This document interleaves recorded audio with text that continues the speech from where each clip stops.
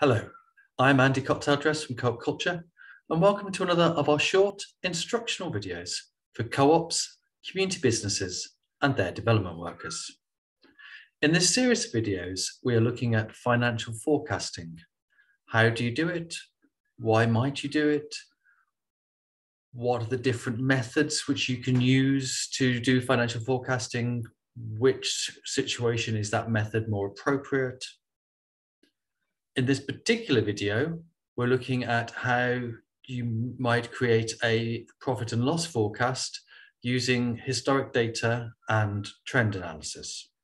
For more information on how you look at historic sales data and do apply trend analysis to that, please look at the sales growth videos in the key financial performance indicators series. Okay, so we're going to look at an example now. So in this example, we are looking at the sales figures for our friendly co-op. We have the sales figures going from 2015 to 2021. And we are interested in what will happen in the next 3 years if the sales grow at a similar rate as how they have grown, if the trend that has been happening is followed.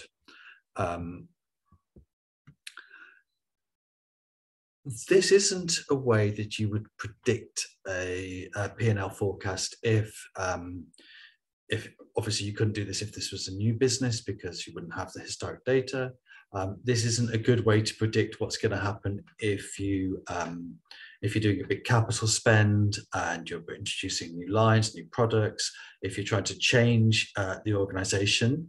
And for that, you would use your marketing objectives. However, if you are wanting to see what will happen if trends continue, then this is a good way of doing that. Also, if you are going to do a big capital spend and you need a baseline for future forecasts, so you need to know, okay, what's going to happen to our core business that we're currently doing, the business that we currently have, if trends continue, then you would do this to create that base, and then you could add on the extra spends, the extra income that you will get from the big capital spend. Yeah. So to create that baseline, this is the method that you would use. So first of all, we need to do some trend analysis to see what has happened, and we're looking at our sales growth percentage. And please go and look at our sales growth video to understand how that is created. But to make a trend going forward, we use the trend function. So use the trend function in, this is LibreCalc, but this would also be the same in Excel or Google Sheets. So equals trend.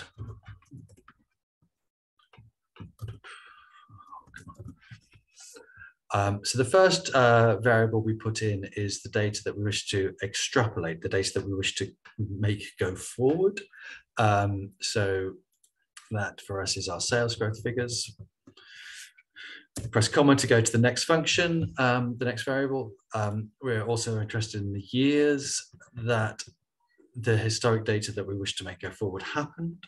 And then the future years that we're looking at. There's a few things that we need to do to make our life slightly easier, because we're going to copy and paste this this formula. So the first thing we need to do is make a few cells absolute. So we want to make the starting historic year absolute, the starting historic sales growth percentage absolute, and starting historic year absolute. We also wish to make the final future year absolute.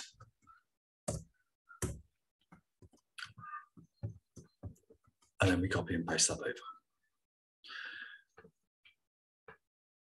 That is a prediction of what our sales figures are going to grow by if the growth follows the trend that has happened. We're also going to have to make some predictions about what is happening with inflation. At the moment, if inflation is quite high, I think it's probably going to get higher. I made a prediction that it's going to drop to the target rate in 3 years' time. I mean, I actually don't know about that, but as a working example, it works.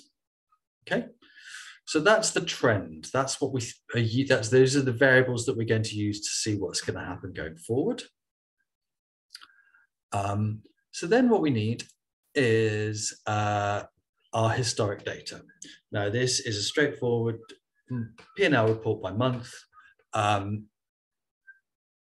as would be produced by any of your accounting software. So, if your accounting software will often spit out a CSV file, and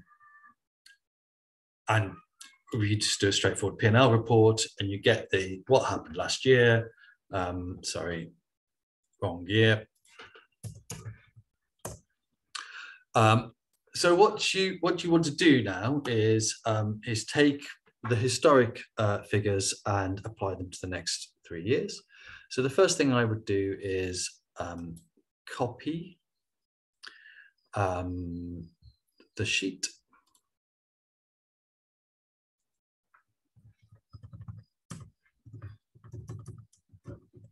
Give it the name for the give it a prediction name. Should move it to the end. Okay, so then what we're going to say is that what we're going to the turnover and the sales figures are going to be what the turnover and the sales figures were last year, the historic data that we've got, multiplied by the trend, the percentage increase that's going to happen. Now, one of the reasons why we're doing it by month is, as you can see, the monthly sales figures for our friendly co-op do vary have quite a large fluctuation in them, and this is because it's because of seasonality. This is a seasonal business, so we wouldn't necessarily have to do this if our business was a monthly subscription business that had the same sales every month. But if we've got seasonality or variable sales, this is quite it's very useful to do it by month. So so this equals last year's sales multiplied by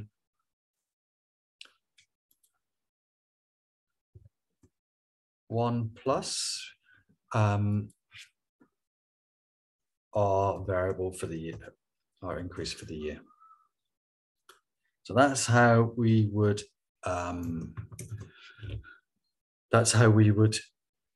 increase the sales figures by the predicted sales growth. So we have to add instead of multiplying it by 8.35%, we're actually multiplying by 108.35%, and the way to write that in spreadsheets is 1 plus. And we want to make that figure absolute because we don't want it to move when we copy the data over. So then we just copy and paste that all the way to the end.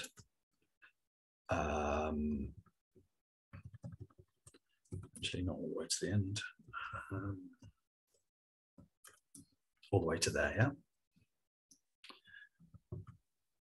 So we've increased our turnover by the percentage.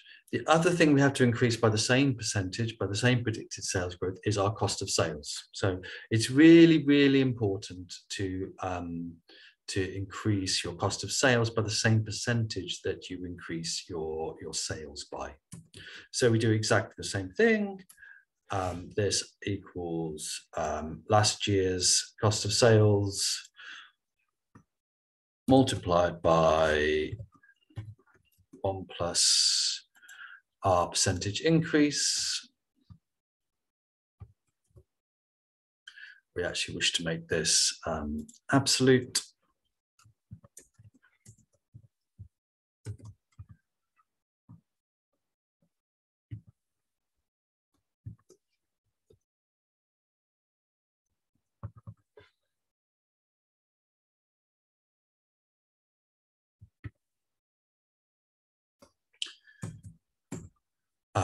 And so now we have our sales, our cost of sales, and therefore our sales less our cost of sales, we have our gross profit.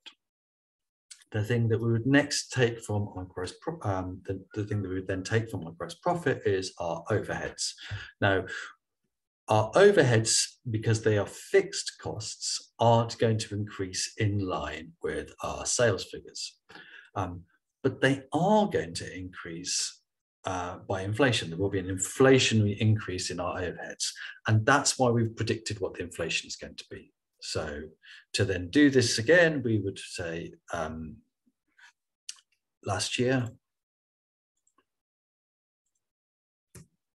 times by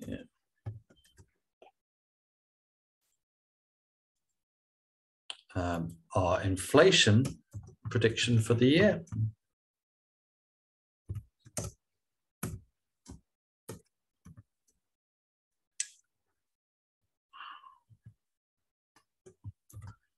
And we do that for all of our overheads.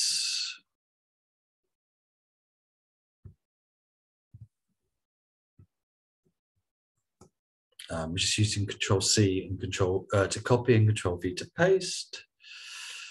And now we have our forecast P&L for 21-22. If we had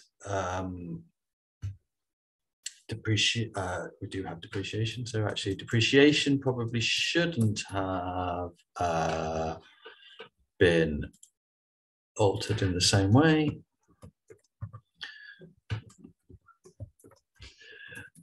If we have depreciation or interest payments on loans, those we would actually just calculate from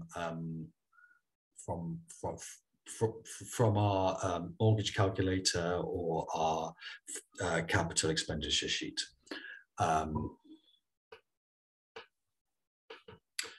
We would then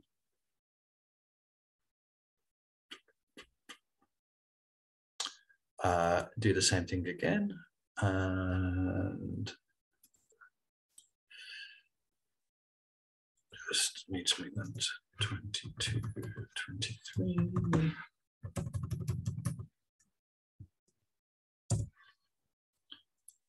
And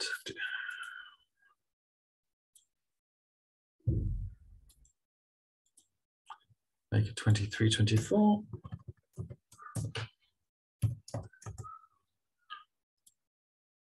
And then just do the same thing. So we, in the 22, 23, we increase our turnover by from our prediction for 21, 22 by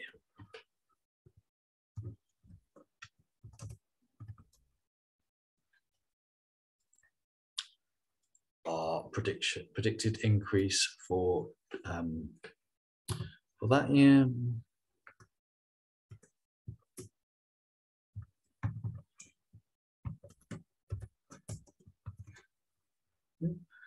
So this is just repeating exactly the same thing, but instead we're using, instead of the historic data, we're using the predicted data for the first year to then make the predictions for the second year. And we'll do the same thing from the second year to the third year. Yeah. Copy and paste it.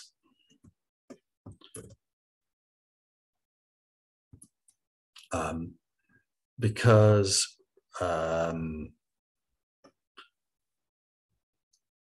we have exactly the same layout, we can just copy and paste it now into the cost of sales. We don't have to rewrite the formula. And again here, we will have to rewrite the formula because we're using a different metric to multiply it by. So we're using a different cell reference, 1 plus inflation for the year. Yeah. Make that absolute, make that variable.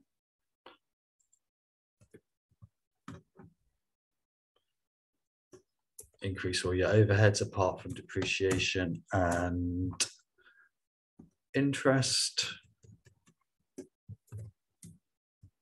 And then you have your net profit predictions for the 22-23, and we're going to do the same for 23-24. Equals the latest predicted figures that we have, times by 1 plus predicted increase for this year. Make this one absolute.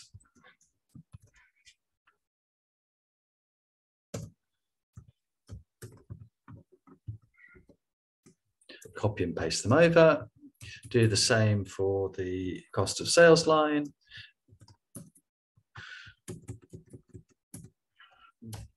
Redo our overheads equals last year. The prediction for the year before was that. Overheads times by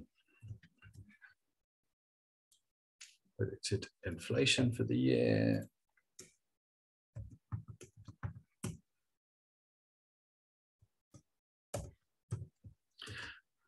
Copy and paste that. Again, Control-C, Control-V. Don't include depreciation or interest. And there we go. We now have a set of 3 years P&L forecasts by month based on predicted trends using historic data and applying trend analysis. So that was this video on how to create a P&L forecast using historic data and trend analysis. I hope you liked the video. I hope you found it informative. If you did like the video, please click the like button. If you have any comments about this video or have any videos, future videos that you'd like to see us create, please leave them in the comments section below.